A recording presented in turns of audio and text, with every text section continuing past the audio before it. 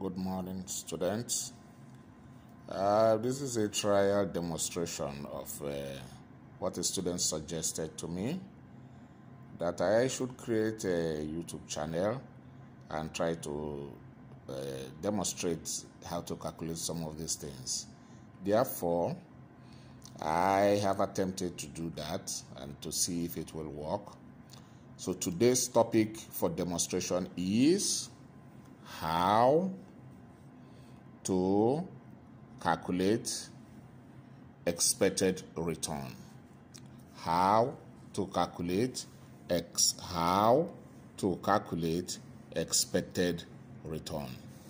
Now, the question is, using the following data, calculate the expected return on stock A.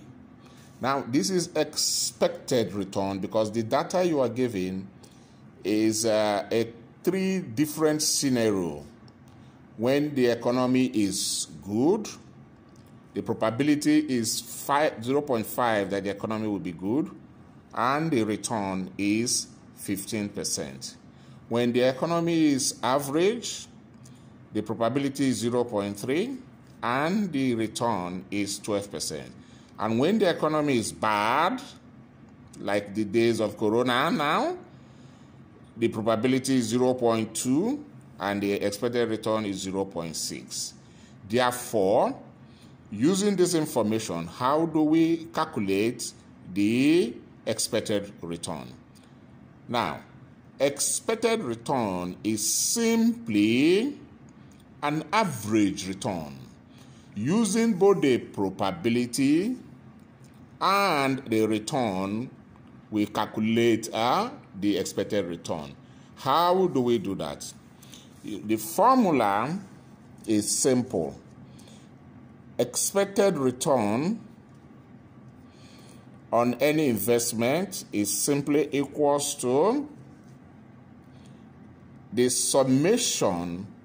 This is Ni is equals to from 1 to n of the probability multiplied by the individual return. Simply, this probability multiplied by this plus this probability multiplied by this and this probability multiplied by this. Now, using this formula, the expected return will simply be 0.5 multiplied by 15 for the first one plus 0.3 multiplied by 12 for the second one plus 0.2 multiplied by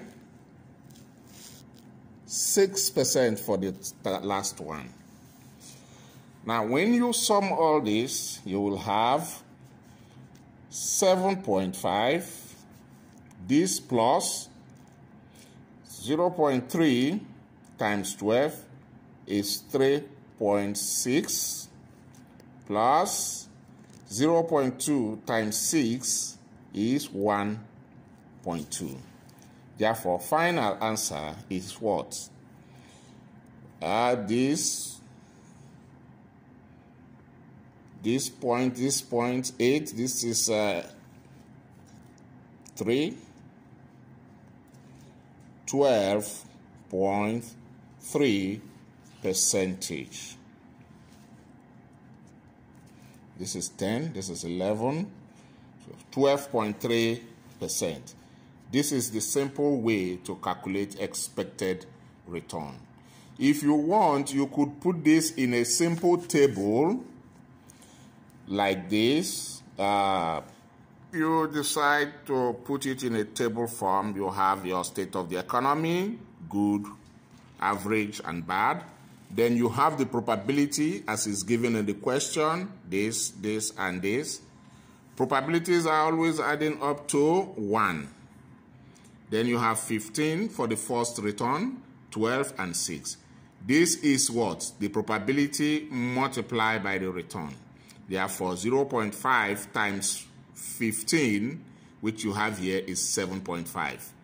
0.3 times 12, which you have here, 0.3 times 12 is 3.6.